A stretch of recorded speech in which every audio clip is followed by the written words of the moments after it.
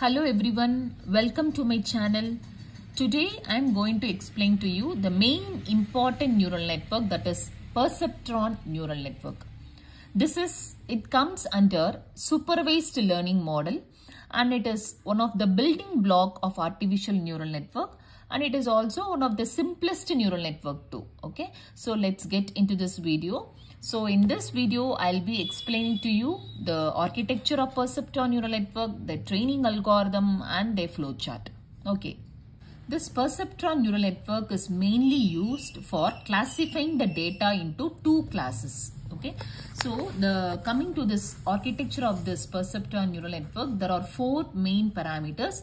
One is inputs, the second is weights and bias, third one is net input function, and fourth is activation function. So these are all the four main parameters which comprises of your Perceptron neural network.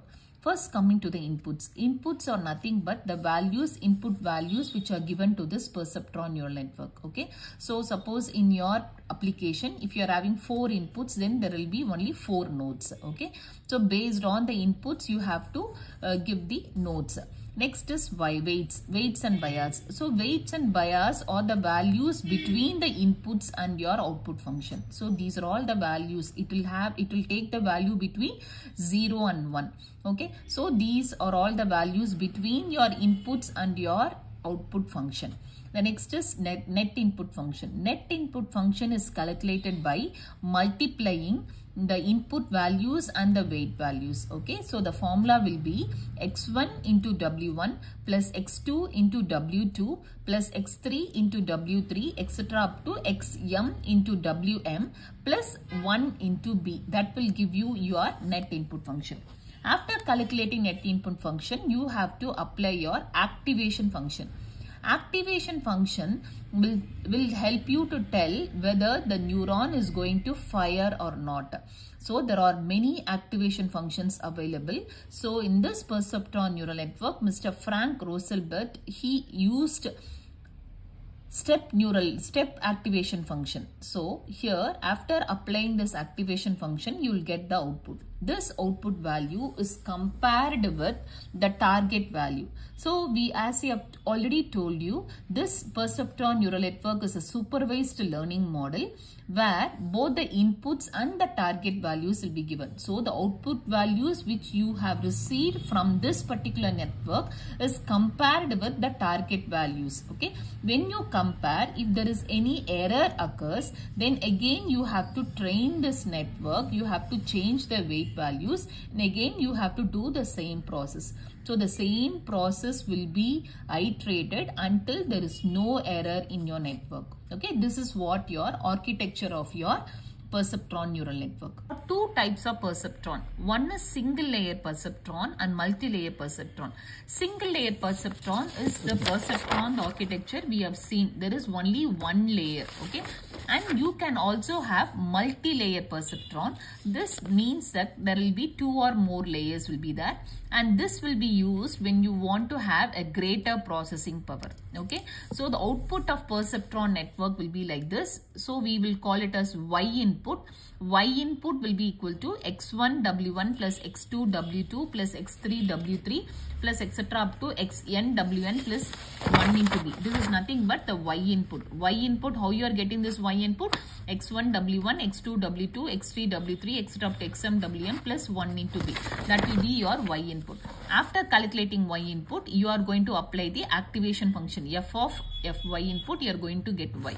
So what is this F of Y input? This is the step activation function. So F of Y input value will be 1 if the Y input value is greater than some threshold. So you have to keep one threshold. If the Y input value is greater than the threshold, then the output value will be 1.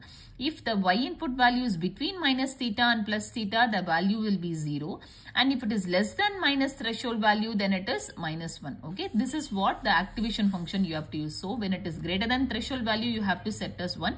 If it is between minus theta to plus theta, you have to set 0. If it is less than theta, you have to give it as minus 1. So that is what your the output value. So weight updation, how do you update the weights? It is based on the target value. So you have to compare the output value which you have received from the network with the target value. If it is not equal, then you have to update the weights. So the new weights will be equal to old weights plus alpha into t into x. Alpha is the learning rate. So this will help you to learn the particular train the network.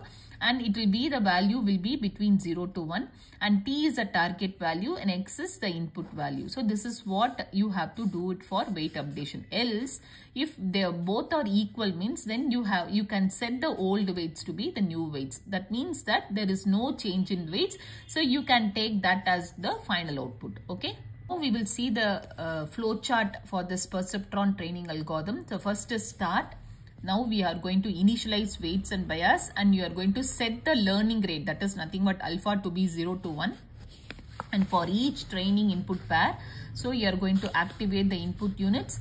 Then you are going to calculate the net input, that is y input, that is nothing but x1 into w1 plus x2 into w2 plus x3 into w3 etc. up to xn into wn plus 1 into b. So then you are going to, after calculating this activation function, you are going to apply this net input, you are going to apply this activation function, and you are going to get y, and you are going to compare this y and t. If this is equal, if this equal means there is no change means, then you are going to set the old weights to be the new weights, and old bias value will be the new bias value. If they are not equal, then you are going to apply this formula, old weights plus alpha into t into xi. That will help you to find out new weights, and old bias value plus alpha into t will help you to find out the new bias value. Okay, so then you are going to, if the weight changes means, again you are going to proceed this step. Okay, this step is going to be proceeded. If not, there is no inputs, there is no further inputs, then you are going to stop this algorithm. Okay, this is a simple algorithm where you are going to, first you are going to find out this y input, then you are going to find out this activation function, then you are going to apply, compare the y and t. If they are not equal, then you are going to use this particular formula. Okay, next is training algorithm.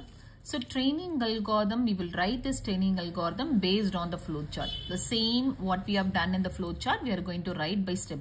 That's it. So the step 0 is weight initialization. Step 1 is going to perform the step 2 to 5. Step 2 is perform the step 3 to 4. And step 3 is that you are going to find out y input by using this formula. We all know how to calculate this y input. Then you are going to apply this activation function, and you are going to find the y value. So we know the step activation function.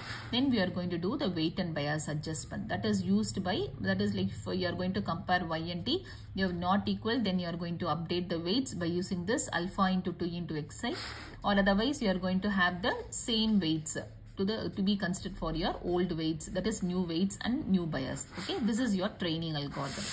Next, coming to testing algorithm. So there is always should be testing algorithm, because after calculating your weights, you have to check whether the weights you have received, you have got it from the neural network, is going to give you the proper output or not. That is why we need the testing algorithm. So for the testing algorithm, step 0 will be the weights what you have received from the training algorithm will be considered as weights. Okay, initial weights to be used here or taken from the training algorithm. And then you are going to, first for each training pair, you are going to proceed this step 2. So step 2 is nothing but the same process. You are going to apply this the formula, and you are finding this y input. After finding y input, you are going to find y. So the y value what you are receiving it over here should match with the target value. Okay, that is, or if it matches means, then the weights and bias what you have received from the training algorithm is correct. Okay, so you are going to check the weights and bias by using only this testing algorithm. So by using these two formulas, you can check whether you have got the correct weights values and bias values. Okay, so in this video, I have explained to you the architecture of Perceptron neural network, the flow chart, training algorithm and testing algorithm. I hope this video is very useful for you. Thank you for watching.